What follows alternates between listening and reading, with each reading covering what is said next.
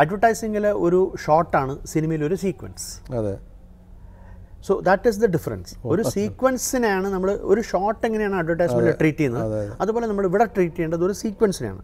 അന്നാണ് കമ്മ്യൂണിക്കേഷൻ ഉണ്ടാകുന്നത്. അപ്പോൾ ആ സീക്വൻസിൽ നമ്മൾ ആ എഫേർട്ട് ഇടും. ഒന്ന്. രണ്ടാമത്തെ, ഒരു ജോലിയും നമ്മൾ പ്രീ പ്രൊഡക്ഷൻ ചെയ്യാതെ ചെയ്യാൻ പറ്റില്ല. അപ്പോൾ if your pre production is strong, പിന്നെ ഇഫ് യുവർ ഫിലിം ഈസ് 2 മണിക്കൂറാണ്, ഞാൻ ഒരിക്കലും 4 മണിക്കൂറിൻ്റെ എഡിറ്റർ റഷസിൽ ബിലീവ് ചെയ്യുന്നില്ല.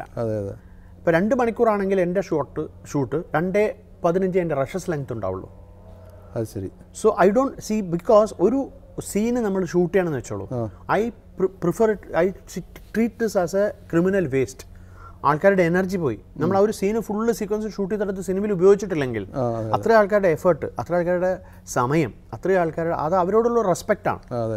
അപ്പോൾ എൻ്റെ ഒരു ബിലീഫ്, അത് മറ്റുള്ളവർ ചെയ്യുന്നുണ്ട്, അത് ശരിയായിരിക്കാം, അവരുടെ പോയിന്റ് ഓഫ് വ്യൂ അത് ശരിയായിരിക്കും. പക്ഷേ എൻ്റെ പോയിന്റ് ഓഫ് വ്യൂവിൽ I don't believe in that. നമ്മൾ എടുക്കുന്ന സിനിമകളെല്ലാം വാണിജ്യ വിജയം നേടണമെന്ന് താല്പര്യമില്ല, കമേഴ്ഷ്യൽ സക്സസ് നമ്മൾ ചെയ്യുക എന്നുള്ളതാണ്. ഇപ്പോൾ ആർക്കും വാണിജ്യം മുന്നിൽ കണ്ടുകൊണ്ട് ഒരു സിനിമ ചെയ്യാൻ പറ്റില്ല എന്നുള്ളതാണ്. നിർമ്മാതാവിൻ്റെ മുടക്ക് മുതൽ തിരിച്ചു കിട്ടണം എന്ന് തീർച്ചയായിട്ടും ആഗ്രഹമാണ്. അതിനുള്ള രീതിയിൽ തന്നെ നമ്മൾ സിനിമ ചെയ്യാറുള്ളൂ. അതിൽ ഞാൻ ഉപയോഗിക്കുന്ന ഒരു പ്രധാന സിസ്റ്റം എന്ന് പറയുന്നത്, I don't make waste money of producer.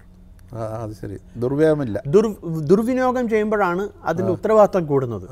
നമ്മൾ കിട്ടുന്ന എക്കണോമിക്സ് മനസ്സിലാക്കി എക്കണോമിക്സിൻ്റെ ഉള്ളിൽ സിനിമ ചെയ്യുമ്പോൾ അതൊരിക്കലും നഷ്ടമല്ല.